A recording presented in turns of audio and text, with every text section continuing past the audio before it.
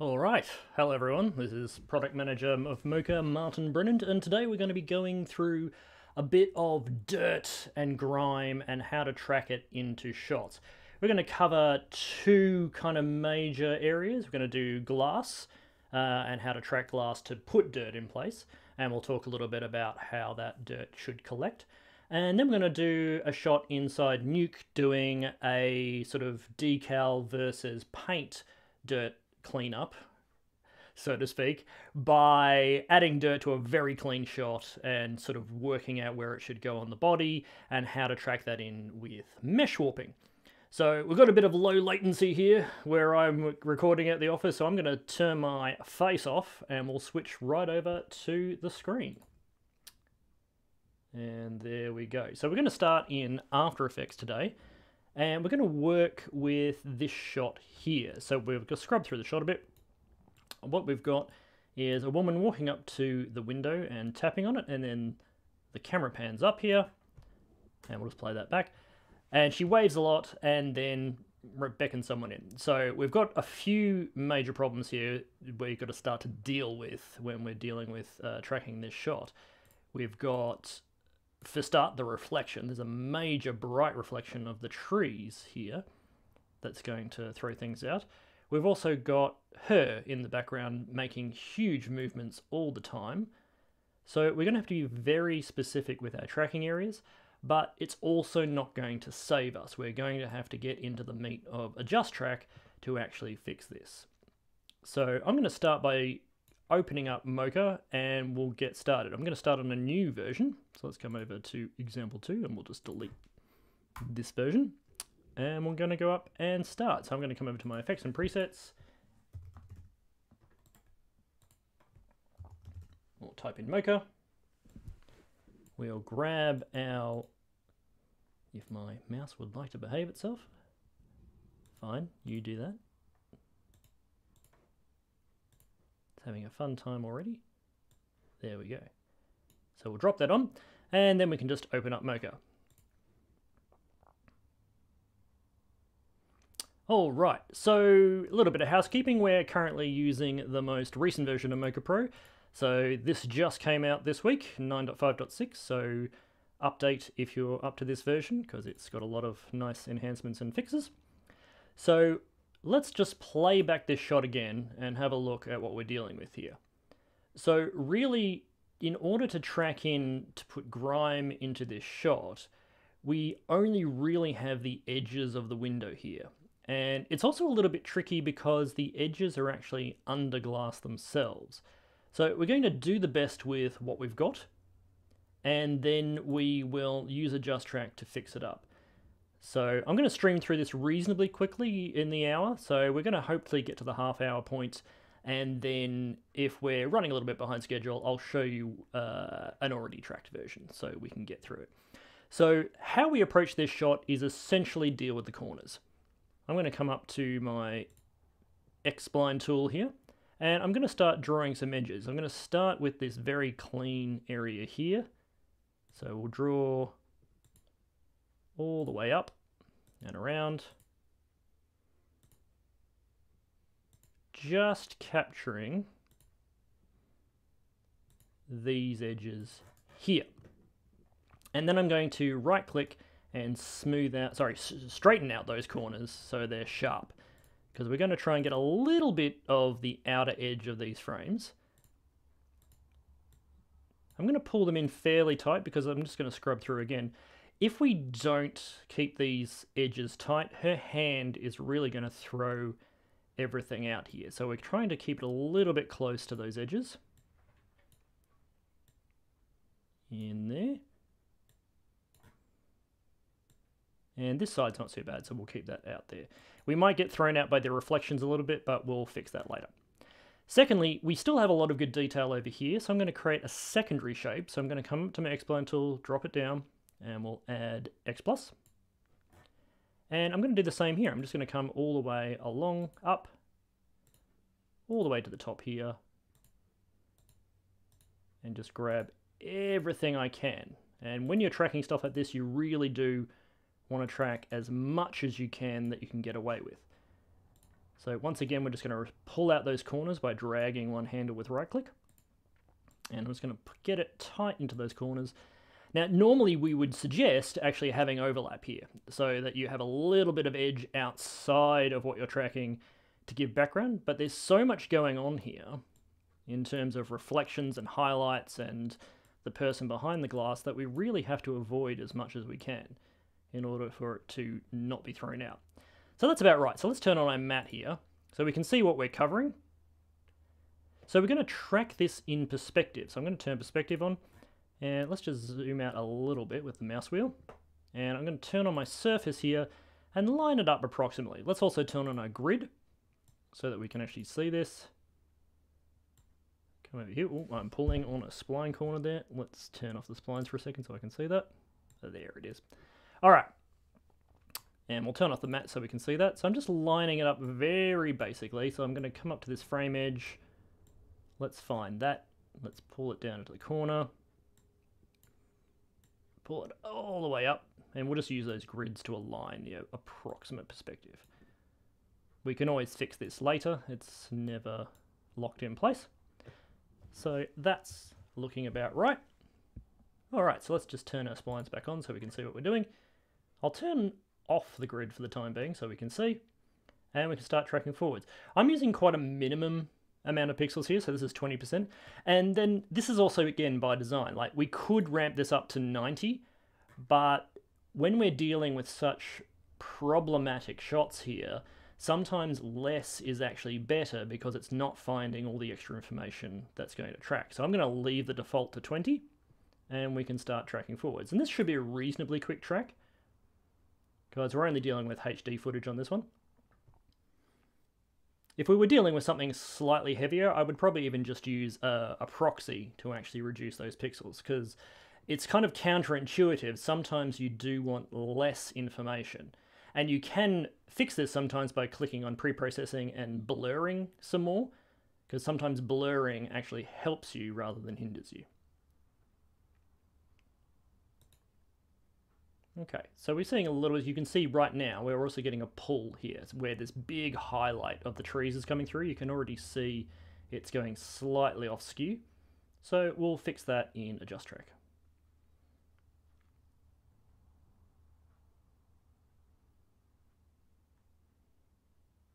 So we're almost finished tracking. Let's just turn on the grid so we can see. Yeah, so you can see that skew happening here, all the way over the side.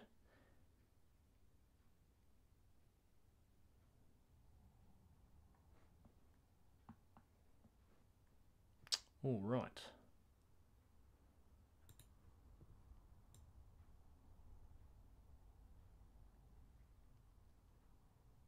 So let's just reline this up again. I'm going to pull this back in just to make sure it lines up. So this is where we sort of do our checks. I'm going to pull in a insert clip. So let's just bring in the grid. And we're going to go over to the insert module, and I'm just going to send it to like a screen. Maybe overlay would be better. Let's do overlay. Yeah, there we go. Overlay just helps us see how well it's locked in. So I'm going to drag this into the middle square where we can see it. Let's just turn off the grid for a sec and our splines. And we'll pull this insert in. And this is a really good way to actually just visualize how well it's gone. So I'm going to go play back that shot. And it actually hasn't done that badly. There's a little bit of drift, so we're going to bring it over into Adjust Track and see if we can fix that. So let's go over to Adjust Track. So I'm going to be using the Transform Adjust Track. It's well recommended to update to 9.5.5 or 9.5.6 because we added this new thing called Keyframe All Points, which just makes it very clear when you're keyframing all your points in the shot and when you want to turn it off. If you want to know more about this, I recommend looking at Elizabeth Postal's tutorial on advanced keyframing in Adjust Track 2, because it really helps cement the concepts for this module. So I'm going to create a perspective set of points, and we're just going to click Set Points. Now, at the moment where they stand, they're not actually useful because they're all the way over here. Let's just turn off our insert clip. And we're going to replace these points around. So I'm going to move, let's just hide the surface for a second, and we're going to move these points somewhere useful. So first of all, let's turn on our zoom window. So I'm going to not use this corner here because this corner actually disappears. If we drag through the shot, you'll see it goes out. We could fix this by adding additional points later, but we've got so much in the shot, I'm not going to waste my time doing that. I'm just going to find a different point. So up here, there's a nice little shiny point under the window, which I'm going to continue to use. So you can see that in the top left window over here. And I'm going to bring this point over to the far corner to about here. Same goes for up here. This point, let's bring over to an easy corner over here. So there's a nice point where that frame wedges into the side. And finally, we'll bring this point down. And where can we put that one? Let's bring it down to, oh, this is a nice shiny area. So let's go with this. I'm going to put it in the corner, actually. Right there. So this is not classically what you would do with like the classic adjust track. With the transform one, you can put the points anywhere, and as long as they're adjusting relative to the perspective, it doesn't matter where they sit. So we've got 4 points now, sitting in the right places. I'm going to set that reference frame. Actually, just move that up a little bit, actually, to make sure it sits in the corner. If you want to get some more granularity when you're moving stuff around, just hold down Command or Control plus the Shift key, and then you've got what's called like the slow moving, it's like snail pace kind of movement, so that you can get more accurate pixel adjustment. All right, so we've got our points. So we're just going to go through now and look at each individual point and see what they're doing. So when I start dragging my playhead, we can see how well it's drifting up and down. And that's actually not bad in that corner. So we're going to leave that one alone. Let's hit the select tool and to jump to the next one. That's our little shiny point up here. Let's come through. And there, yeah, so we can see a bit of drift there. So we'll fix that in a minute. I'm going to have a look through the other points first and just see how well they're behaving. Yeah, there's a little bit of drift there. And finally, our top corner over here. Yeah, so there's a bit of drift there. So we're going to fix these. So the first thing we're going to do is find the point where it's still stable in the shot, and we'll move it forward. So I'm going to start with this shot up in the top left corner. We'll keep going through. So there, when the camera starts to pan up, we get a problem. So I'm just going to wait for that to happen. There, so about frame 75. I'm just going to set a point for that. Now, the key point here, whenever we set a keyframe, this keyframe all points means that every single point in the shot is now also keyframed. So if I select the next one, you can see it's also got a keyframe. So let's just jump back. So whenever you're working with Adjust Track, just use the key forward and back to jump to the individual points. And this is a good way to make sure that all your points are matching. So if you've done a keyframe here, for example, so if I click the auto, for example, to make sure it's sitting in the right spot, that keyframe is now set on this keyframe, this keyframe, and this keyframe for all the points. So if you switch over and you're like working somewhere else and select a different point, you can see that keyframe pop up. And so you can just jump to that one using the keyframe tools to make sure that you're lining up with the rest. So it's just helpful to keep aligning those keyframe points until you can't.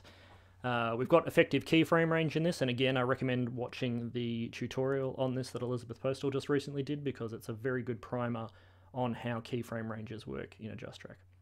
So I'm just going to go now and just cycle through these and make sure they're all looking okay. Select. Yeah, that one's a little bit off, so I'm going to click Auto for that one. So Auto does a very good job of jumping to the right spot. When it doesn't, you can just drag it to the vicinity using the mouse and then click Auto, and then it'll usually find it.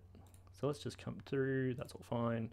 Okay, so now let's deal with the actual camera drift. So we've got a bit of a camera drift about there, it settles. What you want to do is try and drag the playhead until you see a settling. If it starts to move somewhere else after the settle, you don't want to set a keyframe there. You want to try and get it where it just pauses at the peak of that movement. So I'm going to keep dragging through until about there. So I'm going to click auto on that one, and you can see it jumps back. And we'll do the same thing again. So I'm going to come through here. This point is actually fine, so we could leave it. If you are feeling sort of particularly pedantic about it, you can also click auto just to make sure it looks correct. This one is quite off. You can see quite a drag. And this is going to be our problem point for a lot of it because that's where that highlight tracking was done. So let's just click auto on that one. Good. Jump around. Yeah, so that one's drifted off a bit. Auto again. And we just keep on going through until we've found all those points. So let's just go back to our top frame. You've got to be methodical with this. Like, it's not something that you can just drag around. It's very good to just keep on moving around and checking each individual point and then referencing the other points. It's a meticulous process for a reason. So we can see a little bit of a drift about, it starts to happen about there. So I'm going to add another keyframe. Let's just go through, make sure all of those are fine.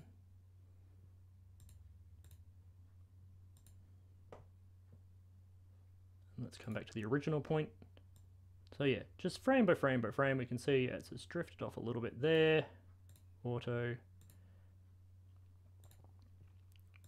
We do say that if you have a little bit too much keyframing going on here, it's probably trying to think about how you're going to retrack it, because you don't want to spend hundreds of keyframes in the adjust track tool. That's not really what it's for. If you're starting to noodle every single frame, then you've got problems with the original track and you can try and fix that.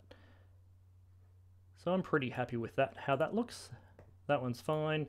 Let's just check this point one more time. This problem point here in the middle of our shot is our biggest problem. So we're just going to quickly go through and check. So he's got a few problems here. So I'm going to turn off keyframe all points for this guy. And we're just going to keyframe this one now. So I'm going to check. He's off there. He's definitely... So you can see how that tree passes through the shot in the current frame here. It's a bit wobbly.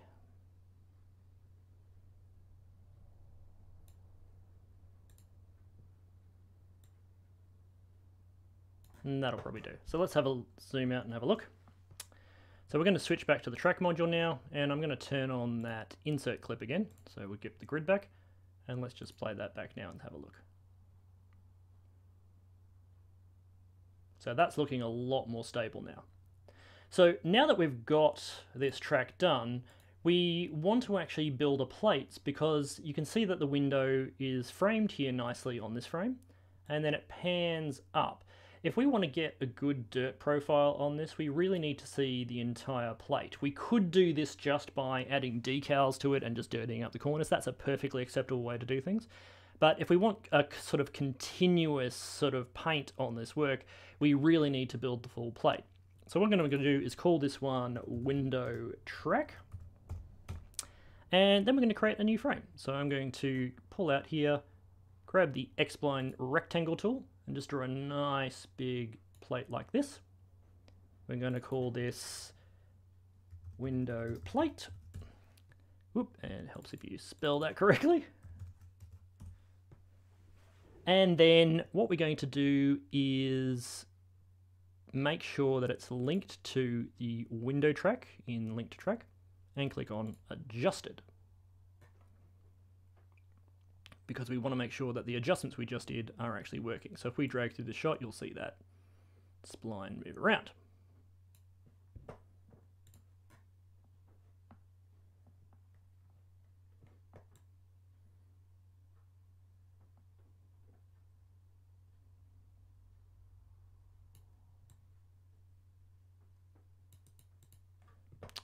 Sorry for that, I was just double checking to see where my chat window has gone, but it is not there.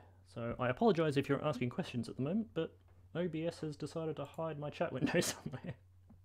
So if you're asking questions, I will try and answer them in the post section, sorry. Alright, so we've built up a big frame here, and now we want to go over to Megaplate. So double check to make sure that adjusted checkbox is set when you link to track, because otherwise it won't carry across the adjusted frames. And again, we can leave all this default and just build that plate by pressing render. And what this does is it builds kind of a hodgepodge of reflected frames of the entire scene. So you can now see the top of the frame and the bottom of the frame all in one.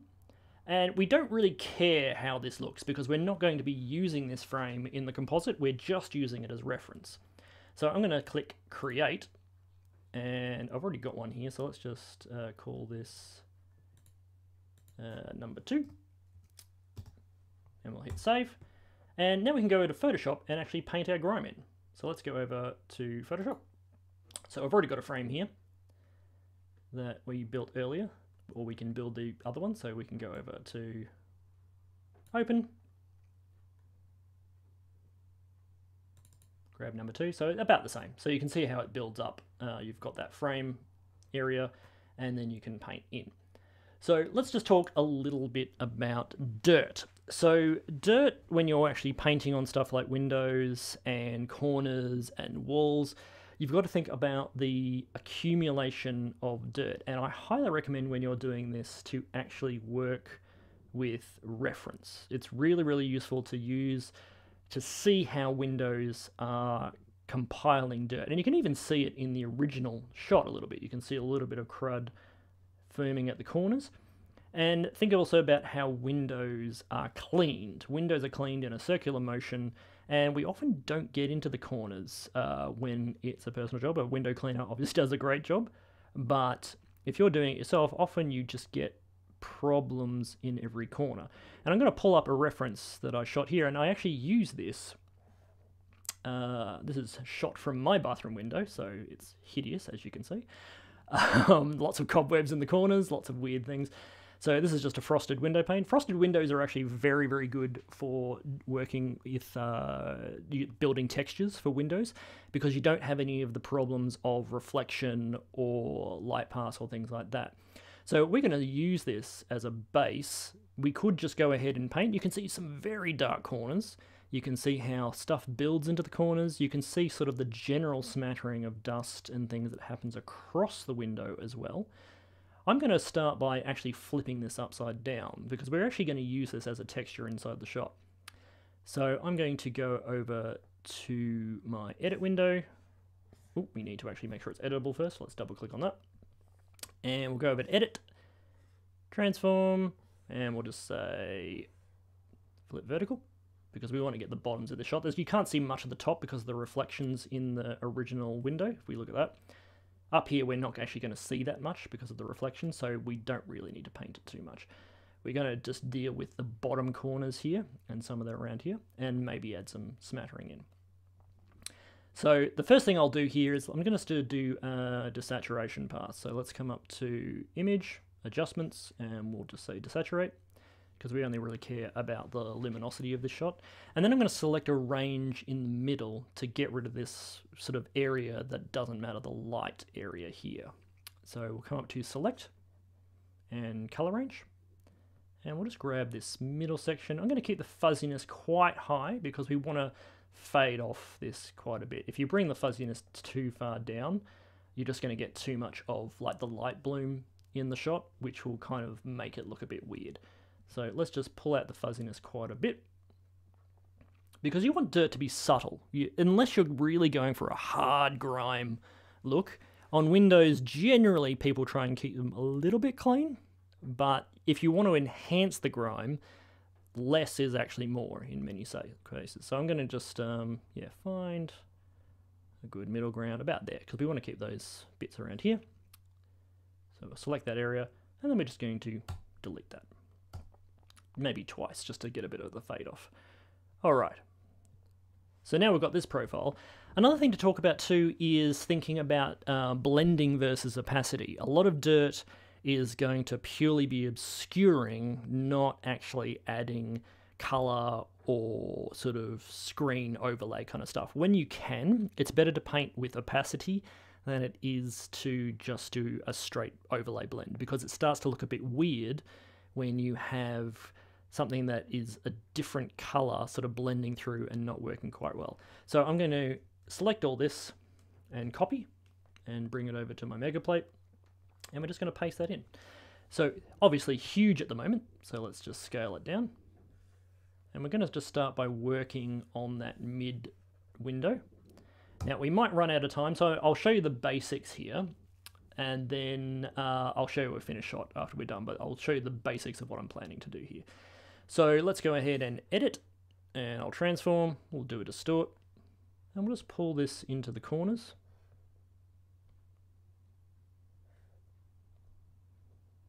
Like so.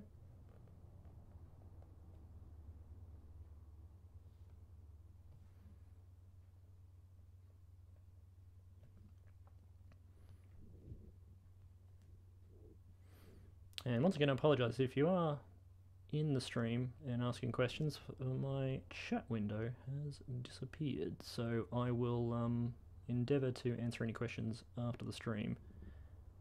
So I've just distorted that into place, getting it into those frame edges. We don't want to overlap because that's not how it works. All right, so we've got that. We've built it in.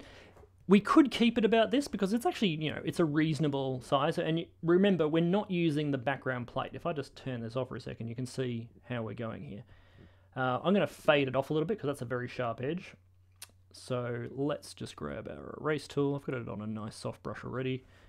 Just going to pull this in. If you really want to see what's going on quite well, another good option is to add a new layer between your color layer and the dirt layer, and just put in a white and a black. So I'm going to pull in a white frame here so we can see. And again, I'm going to pull in a black frame. Let's just flip that around. And it just helps you see the profile a little bit better when you're working. So I'm just going to keep it on this one for a second so I can soften up this here. So we're just going to do a quick pull down. I've got this on a fairly opaque erase, so let's just pull it up to about 50% because we want a softer edge here. Let's pull this back up to maybe 80.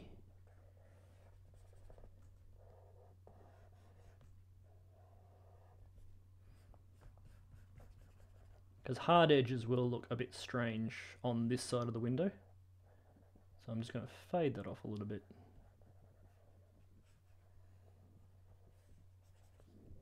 So let's have a look at that. That started looking better. And again, you can adjust the opacity a little bit if you're not a fan of how that's looking.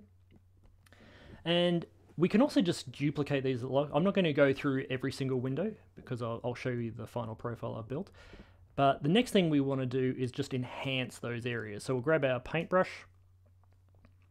And again, quite a soft brush, soft round brush.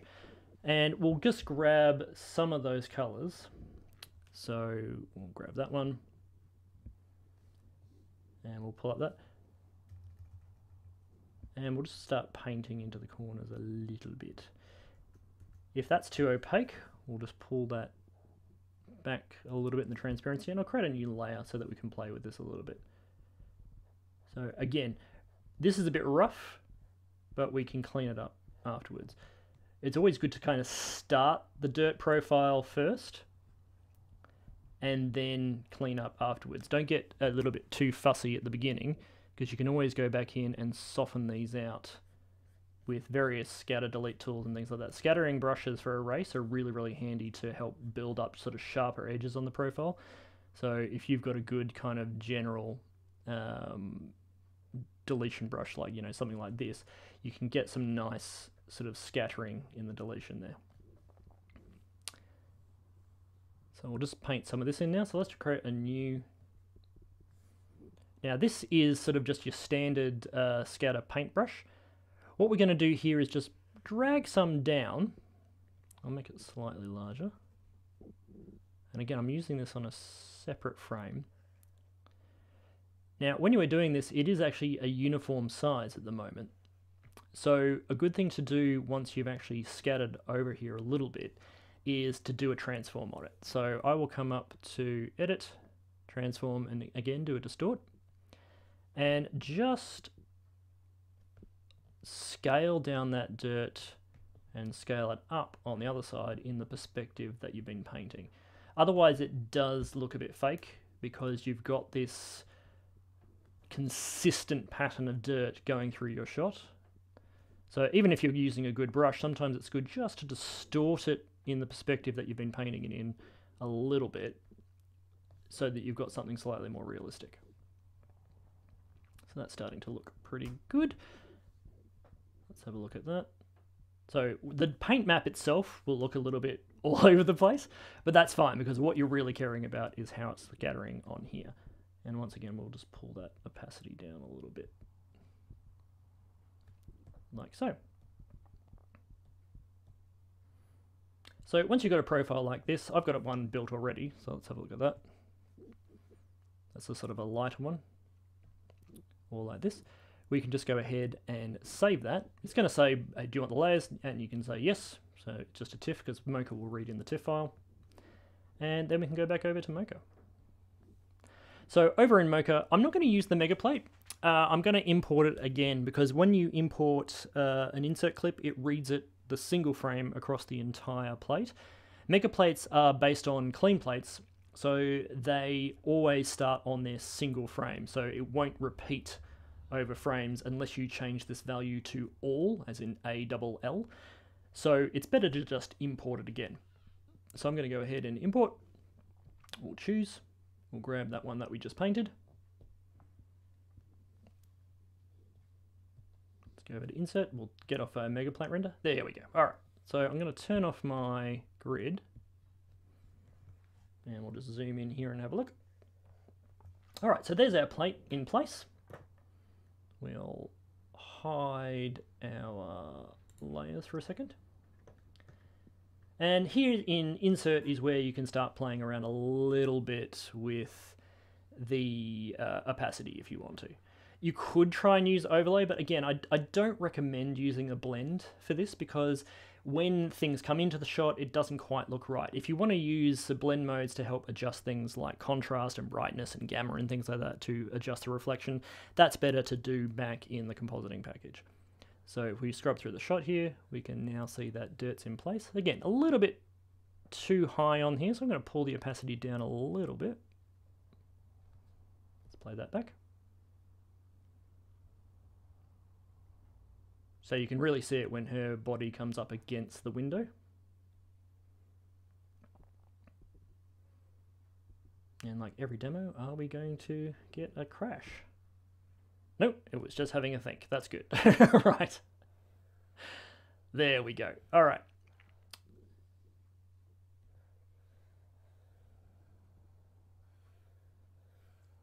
So we're reasonably happy with that.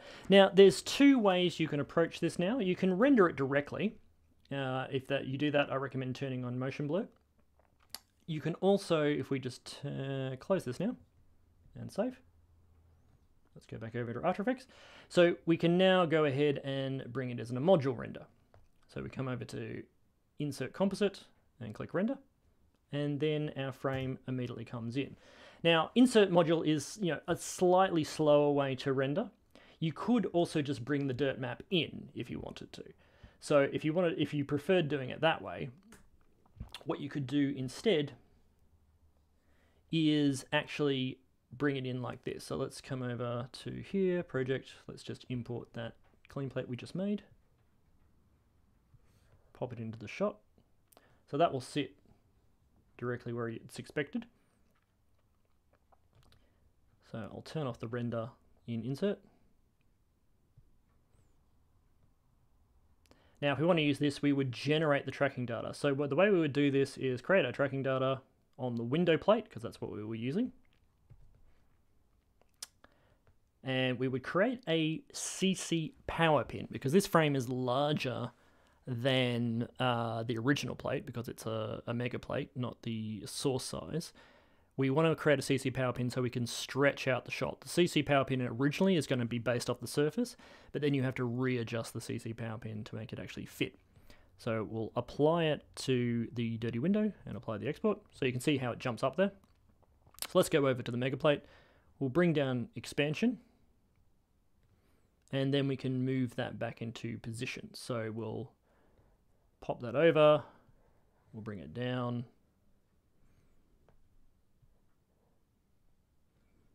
And then that will track through with the correct mapping that way.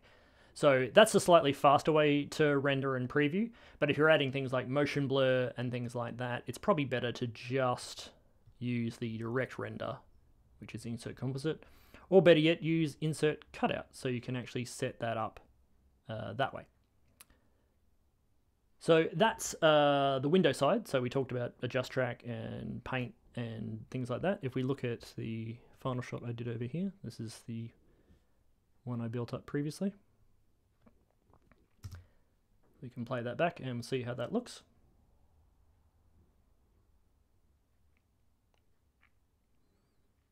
So the main thing to take away from that is, yeah, use adjust track for glass because often glass is not going to work.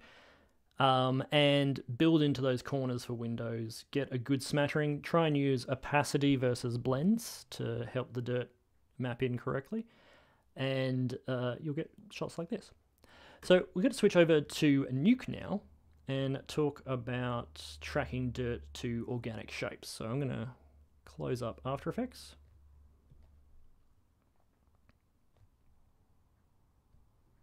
And I'm just going to quickly see if I can get my chat window back up because it's missing from my...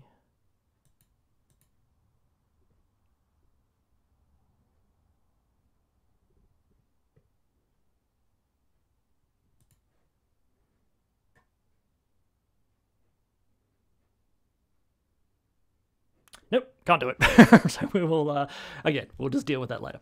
All right, so here's a shot we've got here. I'm going to actually just show you the before. So what we're dealing with is this shot. And we're going to do this to it. So we're going to add a bit of dirt to the jacket, to the face, to the chest here, and to the arm over here. So the important thing here is we're going to be using Nuke with an alembic workflow because alembic workflow for warp for dirt is actually very, very fast. So let's go and have a look at that. All right. So we've started with a simple Mocha Pro track down here. And we'll have a look at Mocha Pro to start with. And I'm intentionally loading this first so you can actually see all the different tracks I've done here. When you're working with organic movements, you're not going to be able to just do a singular track on the body. You're going to have to do lots of tiny little patches. So let's just turn on all these for a second and you can see all the different ones I've tried. We've got a chest track here for tracking with the way her breathing is moving. We've got the side of her face to track in the cheek dirt. We've got the lapel part here of her jacket, this side. We've got a nostril, which I didn't end up using. Same with the lips, I didn't end up using because visually you weren't going to see much, so I just was doing that as an attempt, but we left it in just to show. And then the arm, again, is one long thing down here. You can't do sort of a large mesh track on a lot of these because the planar shapes are just a bit too different, and it's better to do individual tracks to get bits and pieces. But this does actually end up working into your advantage in Nuke, because when you're tracking with Nuke using the alembic exports in Mocha, you can start to actually build up interesting plates, not just with general clean plating by just painting straight onto the body, but you can also combine it with decals and things like that. So we'll have a look at each individual one here. So I'm not going to go into the tracking here because this would take some time. I'm just going to show you exactly what we did here. So in these particular shots, you always want to do an overlap. So for the face here, what we've done is I've tracked from the end of this shot. You can see if I start... Yeah, I tracked from this planar point here. You always want to try and find the most front-facing part that will get the most texture detail when you want to start mesh tracking. So I've started right here where her face is pointing up, and then I've tracked forwards and backwards from that point. We've kept the mesh size also quite small. You'll also notice here that we've done a uniform track here, and the reason we do uniform rather than automatic is that uniform gives you a better over texture painting options for when you export the alembic file into Nuke. Automatic is really good for finding individual feature points. Let's just destroy this for a second by showing you that. It's going to tell me it's destroying my tracking data, but that's okay. It will try and find the interesting points to make tracking easier, but when you actually export this Alembic file to Nuke, the texture is going to get stretched weirdly because it's just dealing with these polygons going all over the place. So a uniform track in general, even though sometimes it won't track as well, is a better option. And when we're talking about exports, we're talking about export track Alembic mesh data. So that's the ABS file. So that will work in things like Nuke, Fusion, Flame, to some extent Hint Film, but not really, and obviously 3D packages as well. But importantly with Nuke, it gives you the UV maps with this reference frame, so you can start applying texture to that reference frame and get it in the right spot. Okay, so when we track this too, we try and make sure that we're not dealing with too many shadow obstructions. We can see down here, let's just close and reopen the shot, because we generated that mesh incorrectly.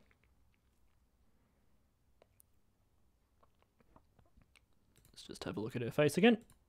We'll come back to that frame point. All right. So if we hide the mesh for a second, we can see here she's got a lot of shadows around her face when she turns. So in general, you want to try and avoid those a little bit because the mesh tracker is quite sensitive to this kind of data. So if you can just latch on to the main areas of the texture first, you can then adjust the mesh later. So you can see I've just avoided it a little bit by mapping out with the mask, and the mask will tell it to ignore it. You can also see too, if we turn the mesh back on, that the mesh is slightly outside the spline. And this happens by default when you have vertices on spline connected. This is just a good way of keeping the mesh locked in place around the edges so you don't get kind of a warped bleed in your mesh track. So all of those things are good to keep in mind. And the same goes for all the other tracks I've done here. So I've done the face track here as the major one. I've done the jacket track. The jacket track is both benefiting as a mask and as a place to track our decals. So if we look here, we'll turn off the mesh again. I'm using it also to drive the roto edge along the edge of the zip jacket so that when I track this shape, it's getting masked out correctly. Because we don't care too much again about, so you can see how this mesh is really badly distorted here. We don't really care too much what's happening here because it's never going to be seen. It's just being masked out by there. So it's just useful to keep different rotor shapes masking out different parts of the mesh so that you can track individual areas. All right.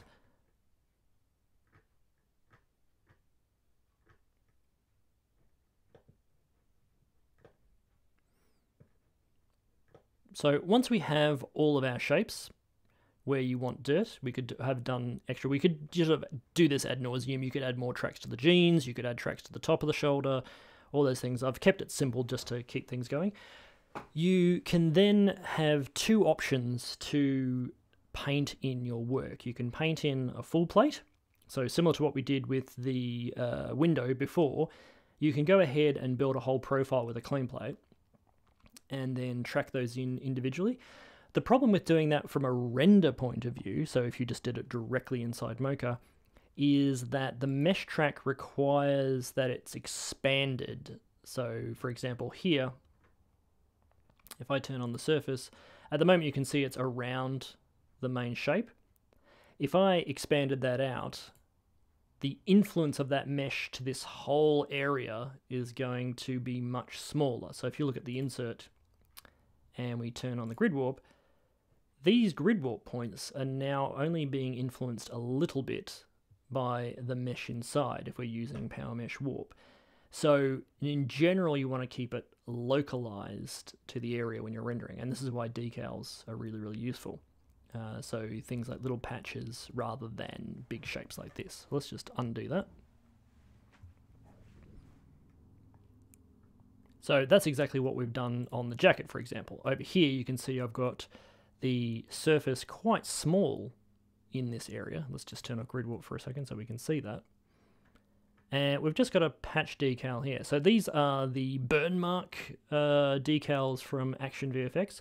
They actually supply a free set of these that you can play around with. But most of Action VFX's work is really, really good, so it's worth actually subscribing to their website. So we've used a few of their burn mark and blast mark things here from the free pack just to demonstrate how well they work. So go and check them out if you want to see more interesting stuff. So same goes for this one. This is another decal here. So once again, the surface area is small, so it's influenced easily by the power mesh. In every case, we're using power mesh warp to make sure that these are warped. Let's just turn off all of these for a second, and we'll just look at that jacket one for a second.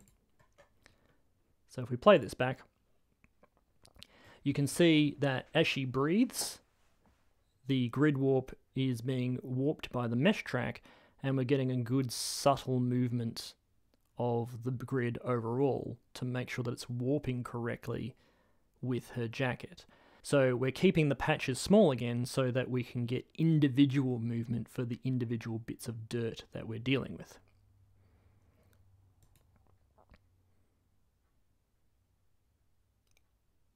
And once again, my computer is deciding to pause. So we will wait for that to finish. Okay. So, but we're not going to render today. So what we were talking about before is Alembic that works. For each of these individual patches, I've exported out this mesh.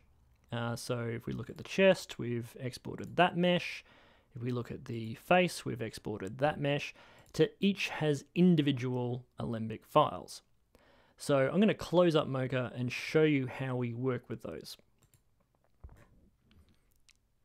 So let's zoom out here and you can see a reasonably complicated node graph, not super expansive, but enough so that we can see what's going on. So if any time you bring in an Alembic file from Mocha, you get a regeo and you get a camera. So the way we project this information, so this, for example, is the red jacket burn right here. So let's just take a look at that first. So when we import this stuff, let's just do an example. I will read it in, so we'll press R key, and we go to our Alembic data, and I'm going to grab my red jacket burn Alembic file, and it asks you how you want to set it up. I'm just going to say create all in one node, and we get a regeo, and we get a camera. In order for us to project this information correctly, what we need to do is set this up as a scanline renderer. So we're just going to select those two, set scanline, and then we have this. So this is our just base Alembic file. If we play this back, you'll see it moves around with her jacket, as expected. But at the moment, it doesn't have any texture, and it's not actually projected correctly. You can see an odd frame number. This is a UHD shot, so 3840 by 2160. So this file is not actually projected onto anything useful. We could project it onto the back of the original footage, but that's going to cause compositing problems later. So what we do instead is we just grab a constant here. So I'm just going to copy this one. This is just an alpha constant. There's actually no RGB on it. It's just to define the UHD frames. So if we look at that again, we've got that. So then we can build in the decals. So the way we build in the decals is just to read it in. So I'm going to come in here. We'll go to clips. I've got Action VFX here, textures, and we'll go to the burn marks. Let's just grab a random one. And then we can feed that in here. Now you're not going to see anything because it's currently not composited on top of anything. So I'm going to just hide that for a second. And we'll look at the original one. So let's pull down here. So I've merged over that point to the top. So we'll merge that over to the source file. So here's our... So the way that you can position these, let's just disable that. When you actually bring it in for the first time, the file is going to be quite dark because the texture is pushing out to all the boundaries of the mesh. So in order to fix that, we can just tweak it using a transform. So over here, I've just adjusted it to position it in display. So here I could just move it around. We can scale it up and down by just using the scale tool. And this is just a really nice creative way to actually place this stuff so it actually sits where you want it on the mesh. If you're ever not quite sure how far the boundaries of the mesh are going, you can just turn off the image or just view the scanline renderer with the image off to actually see what's going on. Let's just pull that up here, so that's that one. We can actually see our mesh here in 3D. And then you can actually sort of play with the boundaries in there if you need to. So we can come up here, go to transform, and start sort of moving around this scale. So let's just go back to the merge. You always want to work in merged mode over the top of the source so that you can actually see the plate. And then we can just adjust the transform this way. So that's one way to add this information in. And we've done the same here for the face. So I'll pull this down to, let's have a look at the face one. So the face is a very similar thing. If we look at the mesh here, so there's our jacket, there's our face. In terms of the face, because there's a much sort of bigger area here, we actually had to bring in the roto as well. Same way as you do the mesh data, you just export shape data, bring it out as a clipboard and paste the roto face in, and that just helps you blend over. And you have to do that between the scanline renderer and the merge, because if you do it on the mesh side, obviously it's not going to work. So you want to actually mask the render of that. And that just gives us a soft edge to make sure that that's falling off her cheekbone and you don't get the harsh mesh edges. If I turn off this one, you can see what's going on there. You can see that it's sort of cutting a rigid edge on there. And it also helps you just being able to tweak this. So if I pull this back and we'll go to the roto, we can go over to our shape. Let's grab this. And we can, if we want to make it look nicer, we can blend it around like that. So using a combination of both the roto and the dirt texture is a really, really nice way to do it. So that's the decal approach, just using those Action VFX burn mark decals. The other way is to actually do it because you get sort of more creative control over the overall paint, and then you can project it to individual patches. And I'll show you what I mean by that. So when we actually created this, let's go back to our Mocha Pro for a second. And we've got about 7 minutes left, so we'll rush through this as quickly as we can. So when you create this, you can go ahead and just select any layer at all, and just go over to Mega Plates, remove, and create a clean plate. And then that just gives you a full plate to work with in here. Or you can just go ahead and copy the frame separately in Nuke. But all we're after is just the reference frame that we want to work with. So in this particular case, I would go for that similar frame where she's facing upwards, where we can paint the texture into her face. It just depends on where you want to start for that paint work.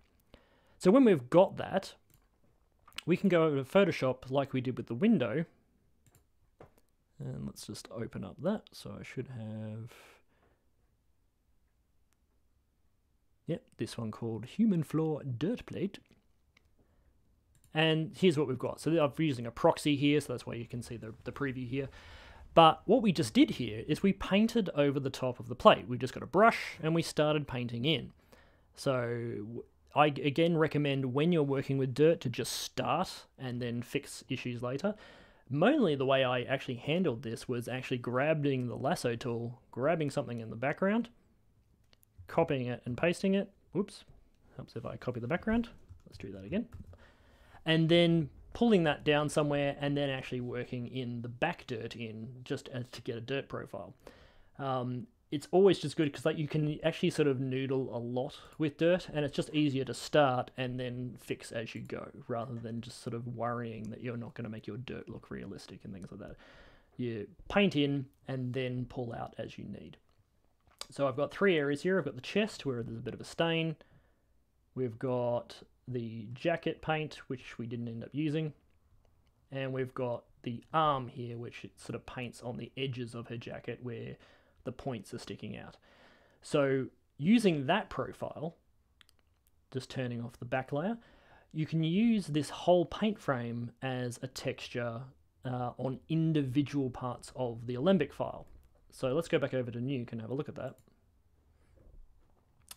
So that's what we're doing with these two. So I'm using a single paint frame up here connected to two separate Alembic shots. So we'll look here first. So that covers the arm here. So if we look at that individually, it's just a bit of a paint frame here. And that's only on that section there. Let's turn off our roto here for a second.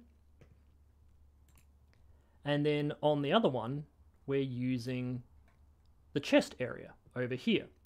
So the chest area needs some masking because the jacket gets in the way. So we've actually exported those two masks out again. We've got the chest mask and we've got the jacket mask. So the chest mask is masking in the dirt. The jacket mask is masking out the dirt so that we keep them in the same area. So then they're combined to match. So that mask area is just stopping the dirt from bleeding over into the jacket edge. And then we've got the overall track here. But this is a good way to reference because you can keep painting the original frame and then go back into Nuke and just keep on making new patches where you need them to project the dirt. This way you don't have to worry about individual files. You can just work off the single paint plate. But it does also give you a little bit of less creative control back in the composite. At least with the decals, for example, over here. So this one here, for example. At least with this one here, you've got the option of adjusting as you go to make it look exactly how you like. When you're dealing with a singular frame and having to paint in one frame in Photoshop, you're sort of controlled by that singular reference frame. So if something doesn't look right later in the shot, and it doesn't quite look right, how do you adjust that and things like that? So you've got a balance between the two. If you want more creative control over the overall paint to get the look, you can do it via the single plate method and then project it onto individual Alembic files. Or you can do the decal method and then have control over individual points. Decals can sometimes look a little bit painted on because they're literally decals, but you have to define that by warping the mesh a little bit and making sure that it sort of matches correctly. So this decal, for example, is curving nicely because the mesh is curving nicely with the jacket. So it's a bit of creative control, and obviously you can combine these together. You could do layer two Alembic files on top of each other and then composite them together to get some interesting effects. So that's how we would approach this for dirt in Nuke. It's extremely fast, like compared to just directly rendering via, say, After Effects or something like that. You get very, very fast feedback with Alembic rendering. Now, part of that is because I'm not currently doing motion blur on these. There's not a large shutter angle on each of these cameras. If you want to get more motion blur in the shot, you do have to go in and adjust the camera shutter angles on these. It's also a point to note that you don't get to have a singular camera because each of these ones is a separate projection into a 2D plane. So if you want to do an overall motion blur adjustment, you'd have to kind of write an expression to link the shutter angles of all these together. But it does give you a bit more creative control over, again, how much motion blur is on each projection. But you can see how fast that plays back just using Alembic projection inside Nuke. And that is all. So thanks very much for your time today. I'm hoping that was a useful demonstration for you. And if you've got any questions, do ask them in that chat or in the comments, and we'll try and get to them afterwards. Apologies for the latency and the chat issues, but we hope that the actual instruction was interesting for you. So we'll see you next time. Thank you and goodbye.